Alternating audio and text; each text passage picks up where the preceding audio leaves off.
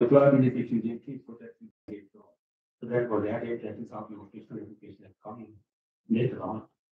And the other objective was, of course, that is added later on, is that we also produce a good human being.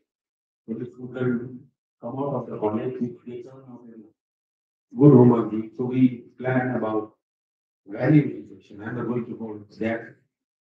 So these are some of the goals of the higher education. So I discussed with you one of the goals is that the inequality or equality in higher education attainment, because if the goal is to have an equal access to all poor or rich or middle income group, then everybody should have access. The reason why we talk of equal access to everybody is that the education is something like a basic need, like a food and clothes and housing, and everybody should have an access to one, depending on the sector. Somebody should not allowed to deny access to education because of power. Somebody should not be allowed to deny access to education because of caste or culture or because you are from a particular religion or you are a woman.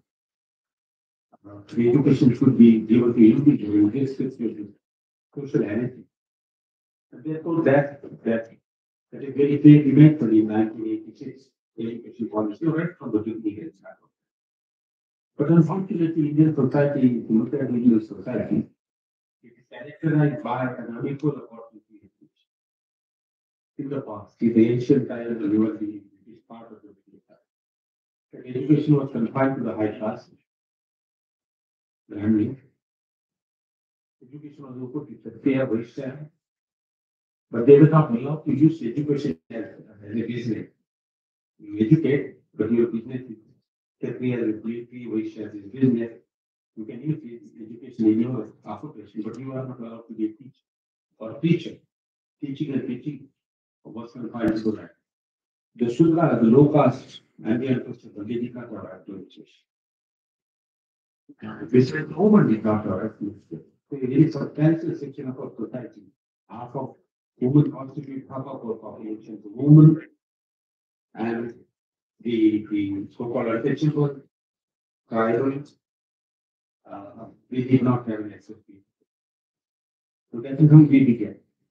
So when we come to the recent period, because I don't want to go into the history, but when we come to the British period, where is the education target for the common market citizen? The British came here, 1754 in India from came, and 1875, 1857.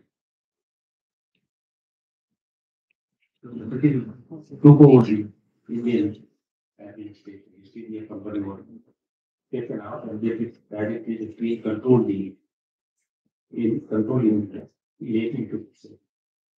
Now, when does the education then come? If under the initial medical protection, the education right was denied to the Shudra, to the untouchable, and to the woman. When was the education open to this class in the Bible? The British confined the education only to the British, to produce bureaucrats, collectors, and others. It is only in 1830 that the indigenization of the class, it is decided to open up education for individuals. And they did that, but the way the British society is extremely class conscious, they say that no, education will be confined to the landlord, the business person, the tax, and the land. With a legislation, government order, education is confined to the section. Education is not open to the poor, we have the resources, but it is not open to the land. At the end, but can be no traffic. So from 1854 and 1830, the education began, the education was began. It is only 1854. 1854-55, that the British government took out an order, official order that no, we now open up education for poor and rich. So for the poorer section and the 18th class, and for the women, education began in 1854-55. That is the beginning of education, open education. with equal opportunity to all. But this is a law. Practice was different. There was a difference between de jure and de facto. In practice, especially the applicable enrollment did not require. Because the public school which British has started, they will dominated by the high class elites because they were the educated. They were the owners, they were the teachers, and they refused to provide education to the untouchable, to at least the untouchable students or the women in the school government, which were supported by them. So they faced problem.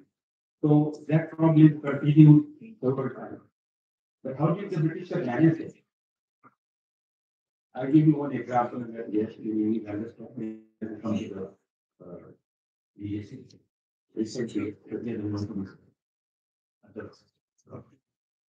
PPT. A man from Dharwad, Karnataka, went to Dharwad, there was public school there, went for admission, he was admitted. He said that it is open up education for you, very high again. He was refused, he got taken. The school said we don't recognize the British.